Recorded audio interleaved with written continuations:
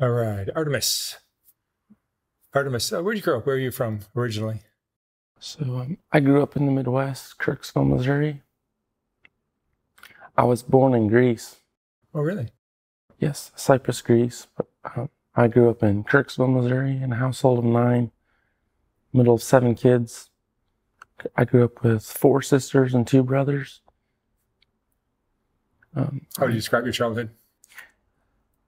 Chaotic and wild, painful and interesting, confusing and kind of fun sometimes, but You had mom and dad? I grew up with a mother and father figure, sort of.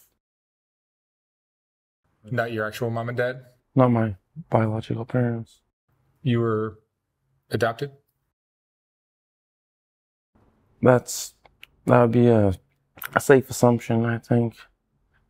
Um, I thought they were my parents growing up. I started learning more and more. The more I branched out, the more educated, the more I reached out for education and to learn more. That's part of the reason why I dropped out of college so many times. I just kept learning more at such a rapid pace. I couldn't focus on only what the colleges and universities wanted me to focus on. I was going through all kinds of personal crisis at the same time as attempting to measure up to the requirements of the educational systems, just to learn what I wanted to learn to get a career like the rest of my siblings. What did you want to do with your life? Honestly, I wanted to be a musician. I wanted to travel the world and see places, go places and do things. I didn't just want to get stuck in my hometown.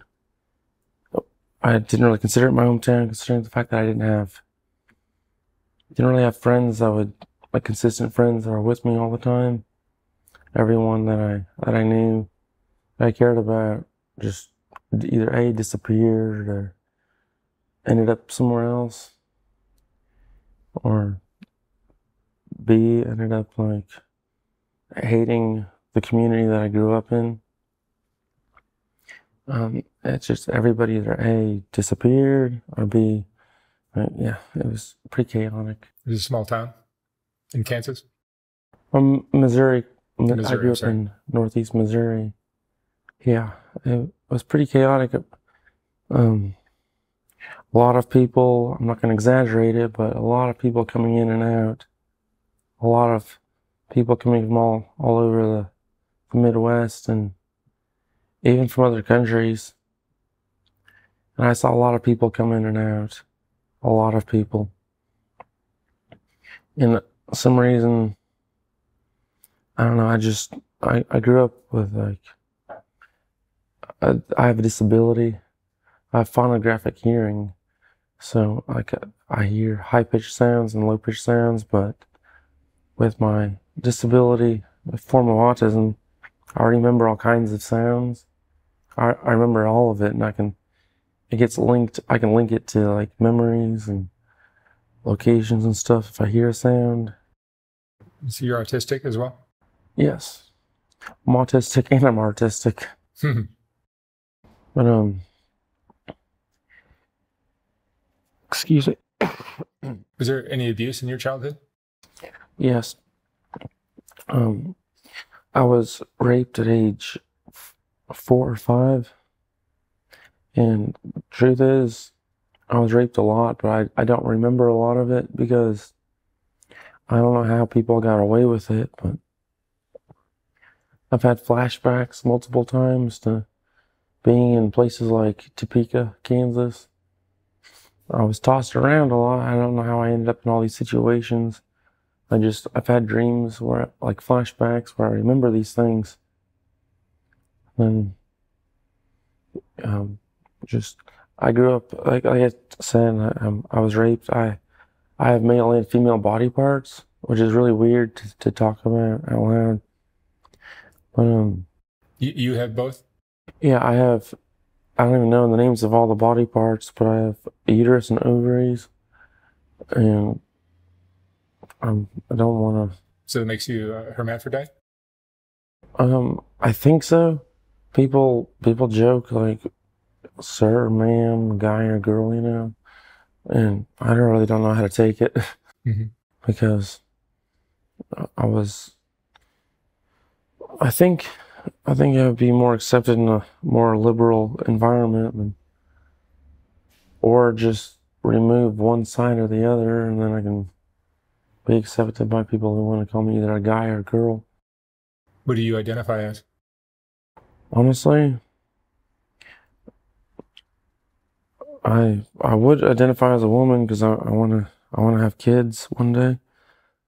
I was born with a blonde spot in my hair right here, and like I looked a lot different, and I remember having I was forced like to take all kinds of pills and stuff, and they put me on all kinds of not chemicals, hormones and stuff, and they were changing me up.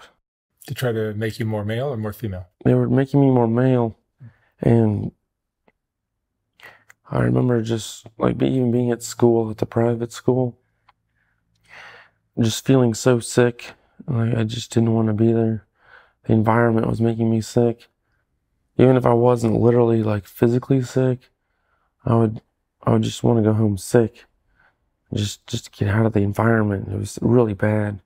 It was just so much stress and judgment, and the perspective, the way it was kind of like the movie. This is how I see it. The movie The Village. Are you aware of? I've not seen it. It's about a cult in the woods. Basically, there's like some elders or whatever. It's like kind of like a religious community.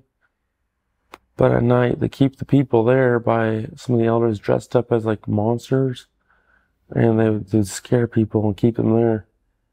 But at the end of the movie, this girl is blind, comes to a chainmail fence. You have to keep in mind that the movie is like, it looked like it's in the 18 or 1700s. But this girl at the end of the movie hits this chainmail fence, and a state trooper pulls up, and you realize it was all of this entire movie was inside of a state park. And I was like, wow, that's basically how I feel about me and how I got out here to the state of California. I was in the middle of the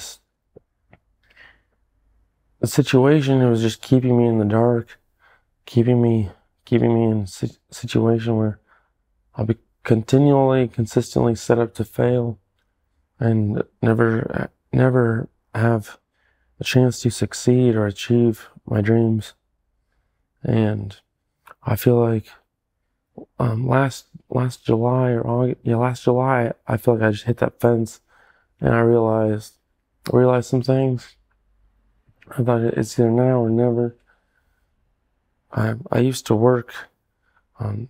I used to have a job out here in the state of California, so I took a run for it because the man that raised me was using. I don't know how he does it. It's really hard to explain in a short video, but he's moving the police around. He does all kinds of things just from the comfort of his home on a computer. So I was lucky to make it to California. You've been in California how long? Since last July. Since July 5th or 6th. I'm just glad I made it out here. I've been alone all this entire time, just by myself, running. But You've been homeless in Santa Monica since then? well, basically, I have been running around for like basically Santa Monica all the way to Long Beach, just back and forth. Where do you sleep at night? I just wherever I can, wherever it's safe. Last night, for example, where you slept where? I slept over by the pier. So I've learned a lot about energy, electromagnetic energy. I've learned a lot about power supplies and communications, all kinds of things like that. Things I studied in college, sociology, communications. But these other things, like, basically, I've applied everything I know to survival skills just to stay alive out here. I've been raped a lot in my past, and truth is, I don't know how many times. It's a huge number, and I know I need medical attention. I don't want to get stuck in the hospital system. Are drugs a part of your life? They weren't originally until, I smoked marijuana, which is medical, 100% medical for me. Cigarettes, but then last August, September, I used crystal methamphetamine for the first time. And honestly, I wish I didn't do it, or I wish something was different, because I don't want to have to use it ever again. But for some reason, this stuff, I don't know, I started withdrawing from it pretty quick. That's why you see these spots on my skin, like on my shoulder and stuff. Yeah, on your back. Yeah, the spots on my back. It just Sores. Yeah, I'm withdrawing from it. I don't want to have to go back, but I also don't want to have to. I don't want to, like. It's hard to explain, but I don't want to be an addict to those drugs either. But yeah. How do you support yourself? How do you make money? I really don't make money. I just do my best to get by. I don't have my ID or wallet, my passport. That stuff got stolen last year. I don't remember how it got stolen.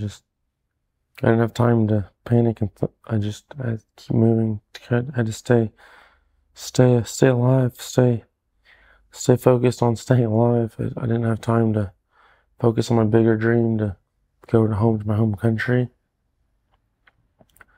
You'd like to go to Greece? I wish I could. I hope I can go home someday. I've been praying desperately, to get home somewhere, or to Greece or to Missouri? Greece, or even like if I had a permanent option where I could be accepted. I don't want to do it alone. That's what I'm trying to say. Like with my male and female body parts. If I were to stay in the USA, I would want the hospital systems to take me seriously, so that I could maybe one day have kids. But basically, I don't enjoy. I'm asexual, if that makes sense. I don't want to have sex with people just because they think I need something. Do you have female body parts in order to reproduce? That's what I want to find out, because a lot of people think that if I need something, like if I need anything at all, they think I'm just free game to rape. It's hard to explain. Like people think that raped on the streets. I've been raped on the streets. I've been raped a lot of times, and I'm not trying to make a huge list of people, but there's a lot of people, even high-profile people in this country, that have raped me in the past. And I really don't want to have to go down that road of judging and pointing fingers for people. But at the same time, I feel like some people take me like as a joke, because I'm not interested in playing the judging game for other people. I'm trying to get help. I'm trying to go home to my home country. Even if I were to stay in this country, I don't want to just stay here alone. And I want like I said, the hospital systems to take me seriously. I don't know how to explain it, but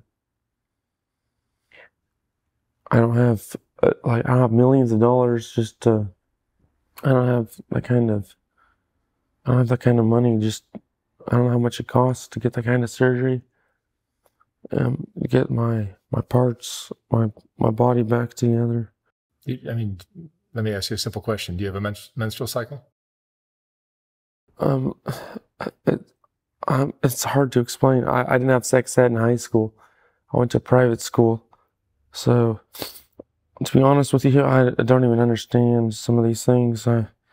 It's like I told you about the movie The Village. It was like a cult thing. I wasn't educated on sexual things, even though I have more sexual organs or more there's more to my body than I even knew growing up. I just wish I knew those things growing up because. But let me ask you this again. Do you have to deal with a bloody discharge every month? Oh no, not like that.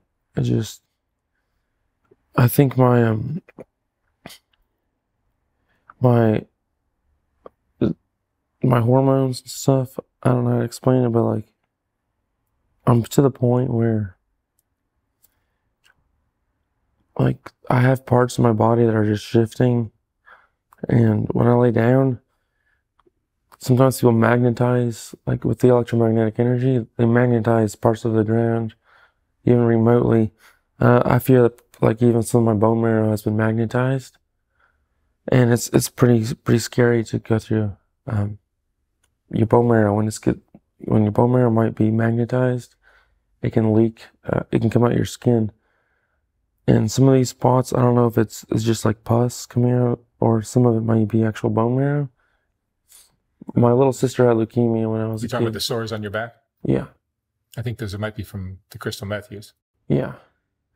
But like there's other parts where I can just feel like something inside my bones. And my little sister had leukemia when I was a kid. Mm-hmm. She had to have bone marrow transplant.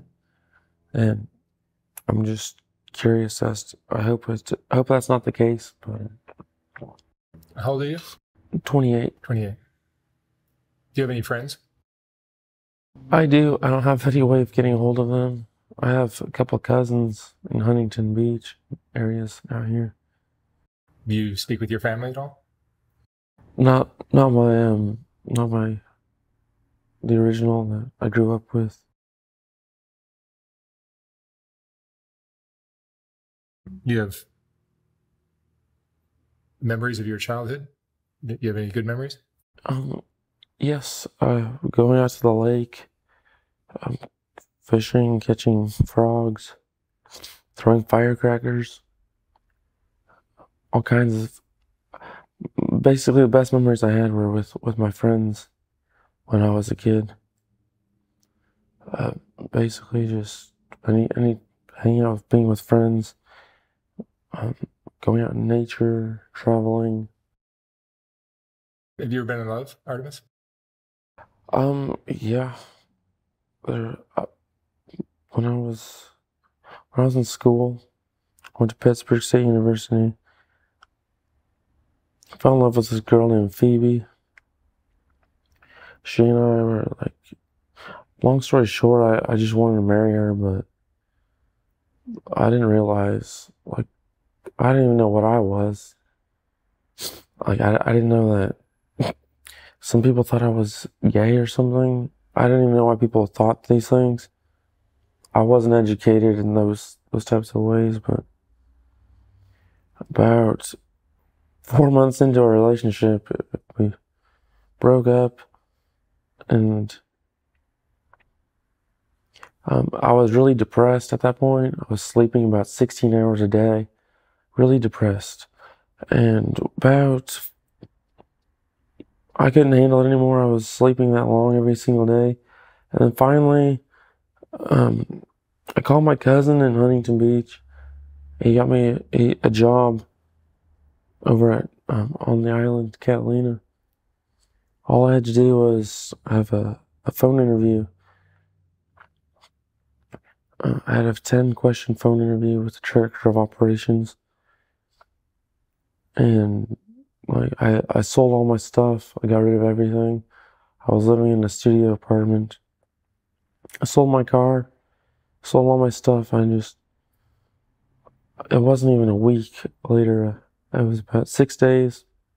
I was out there with my last $100. So you moved to the island of Catalina. Yes, 2 harbors. I just jumped right in. What kind of job was it? I worked as a campground ranger, kind of like a shadowing. I like took the trash out, like delivering firewood, taking care of the grounds, just all kinds of. It was a whole new experience, a whole new world to open my eyes up. And How long did you stay there? honestly, it was a 3 month job. And then on my way back, I ended up in a hospital in Littleton, Colorado, because I was in the airport, to the Denver airport, which is interesting that it's come up, because my old birth certificate said I was born in Denver, but I wasn't born in Denver. I was born in Greece, which is another interesting thing. I don't want to dive too deep into the conspiracies right now without being on something to be paranoid.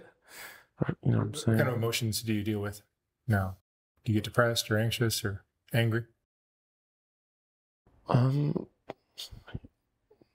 Yeah, like sadness. Not really as much of depression, a little bit of depression, but more like I deal with a lot of just really like disappointment, I guess. A really deep disappointment and sadness. Like I'm always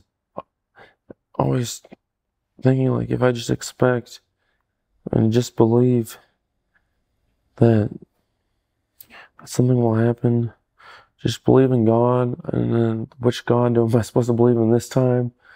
And like, it doesn't matter where I go, I just have to find out who's the main God of that land or this land or this area. You know what I'm saying? Like, if I'm in a group of people, in order to survive in that group, I just try to adapt based on what who their God is. And I'm always at this point where I'm always the last one in or out, and I don't know if I'm gonna make it. So I just basically I always have to prepare to be disappointed, and that's just how it is. And I'm not trying to make you feel sorry for me, but what are you afraid of? What do you worry about? Well, I am afraid of basically just being the only one, and like I'm afraid of never finding my way home or never getting there. I don't want to have to get there alone.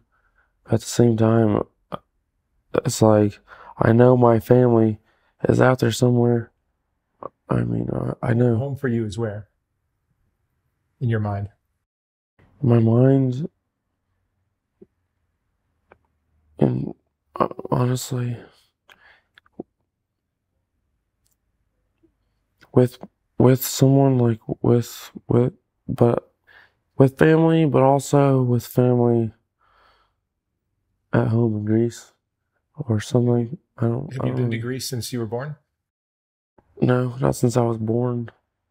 And you said you think you came here after being just a couple weeks old? Yeah, it was less than a week.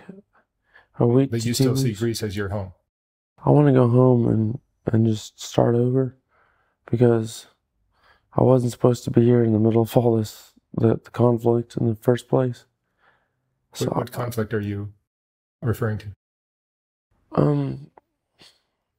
I grew up in the middle of, like, these, I don't know any other way to put it, but other than, like, some books call them Nicolaitans. I just call them traffickers, trafficking humans, drugs. They take advantage of people. Basically just selfish people. They don't really care who they hurt or who gets involved. I never sold my soul to any cause. I never swore to stay silent on anything. So as far as I'm concerned, you could ask any question, and I could probably answer you on any level. It's just some people would verify it, and then they'd wonder how I came up with that answer or how I got to it. And the fact is, I don't even want to participate in the conflicts or the wars or the debates, especially when at the end of the day I'm probably going to get taken advantage of again. And like I said, just in my shoes, if there's even one person that comes into like the same shoes as me, only thing I could say is just prepare to be disappointed. I've been out here just on my own still. I just don't want to get taken advantage of. At the same time, it just happens anyway, so I just do my best to fend for myself, but at the same time, I don't want to get in a situation where I have to defend myself physically. So I avoid certain types of conflict, particularly with like violence, you know. I don't like to have to get in situations. I avoid violence all the time, but sometimes I get trapped in the middle of it, and it's my own fault for having too much faith and expecting too much good to happen when I should have just really checked myself to my surroundings and realized that all these other things were in the middle of, all these other things were around me, and I just couldn't, I had no control over it. All right. Artemis, thank you so much for sharing your story. Thank you. And I wish you the best of luck out there. Thank you. Thank you very much. Of course.